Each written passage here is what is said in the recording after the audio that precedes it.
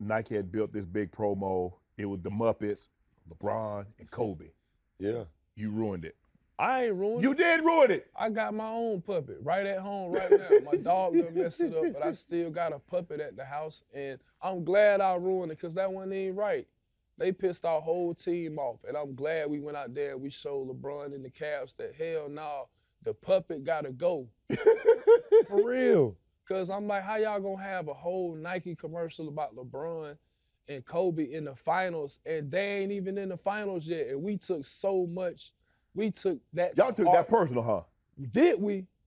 We wanted to destroy LeBron in the Cavs because of that. I couldn't wait to see Anderson Varejao. I wanted to rip his hair off. I wanted to kill Ilgauskas, whatever his name was.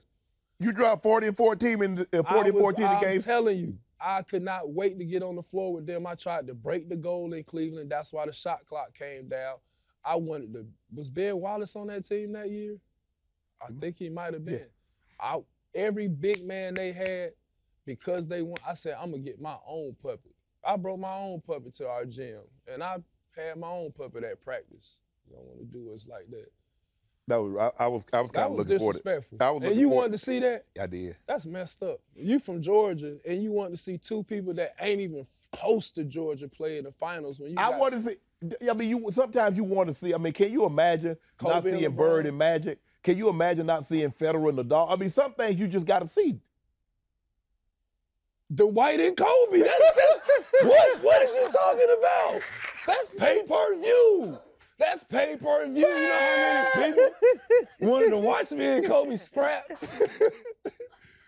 Man, you went out there, man. Y'all got. But that's only because I'm gonna tell you what happened. What happened? Kobe Bryant, Lamar Odom, Derek Fisher, Pau Gasol and Andrew Bynum and Phil Jackson. They had experience that we didn't have. They knew what it took. They knew what to do at all the right moments in the game. And for us, I felt like at that time, we were so young and inexperienced that we didn't know how to handle the moment. Right. Because, mind you, this the finals. You got the big trophy on the court. Big air trophy. You got all these fans. We the only team playing in the world besides the Lakers. So it's like, this all new for us. Right. They knew how to handle that whole situation. We had just got up in it. So for us, we all excited. And then I think a couple plays kept us out from winning. That layup with Courtney Lee. Pau Gasol goaltended. If you go back and look, I think he goaltended it. Right. That play right there might have cost us a series. I believe we would have won that game. We would have won the series. Because that was game one, if I'm not mistaken, right? Or game two? Game two, I think. Game two. But you know what? Kobe and them did it, man. Derek Fisher hit that three to put the dagger in. But, man, after that game, I sat down and watched them celebrate. And I was like, man, if I get back to the finals, we're not losing. I'm going to make sure I do whatever I can to where our team is no doubt that we're going to win. Right. I had Lamar Odom on my podcast, and he say he knew they would beat you guys when he saw you joking in the court. Do you think people took your personality, because you are a fun-loving, you're an outgoing guy, and took your personality and held that against you? Yeah. Because you're the same guy that was joking up and down the court when you won 3 Defensive Player of the Year. So it don't make no sense, but I get it.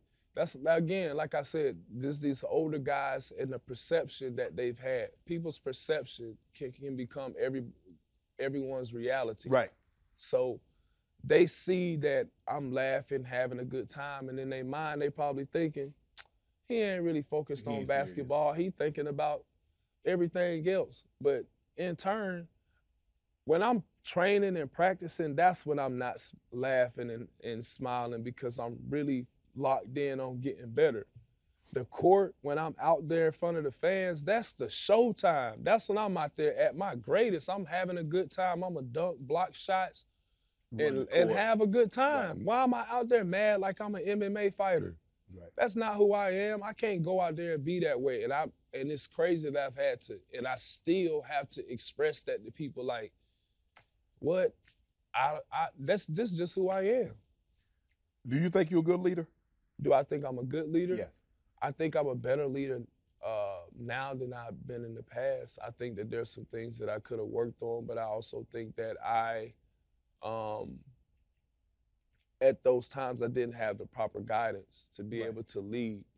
But I think I'm a good leader. Did you ever have problems connecting with your teammates? Did you ever have problems with your teammates? I don't think I really had a lot of problems with my teammates, like people said that I did. Right. I know in Orlando, we were very close-knit. In Houston, the same thing. We was very close-knit. Well, then why y'all close-knit? Why did you and James Harden fall out? Did y'all fall out? I don't think me and James was close. Okay. And I don't know what happened. Because you wanted to go there because you like, man, pick and roll. Me and James Harden in the pick and roll. He a bucket getter, pick and roll, go step it down to me. I've I'm been trying to figure that out too. Since I left Houston. Why is he acting like this? Because I left LA to go play with him. So it wasn't like. So how soon did you notice a shift or a change in his attitude towards you? I would kind of say like in our second season together. And I was just like, dang, like, I feel like we competing against each other when we should be competing. Did you talk? Did you have a conversation with him?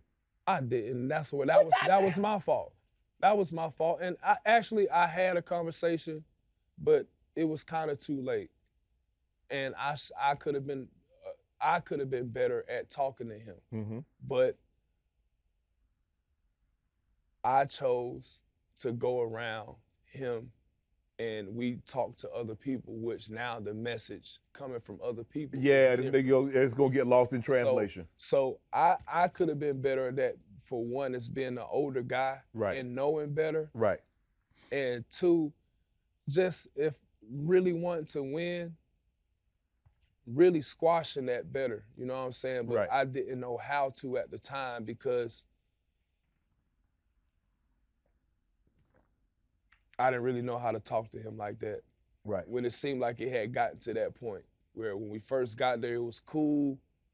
But then after, it got to that point, it's just like, dang, we're not even talking no more. Like, we decided to come down here together. Like, I wanted to come see us win championships and us grow, but, it didn't happen that way. So I'll put that on me. Right.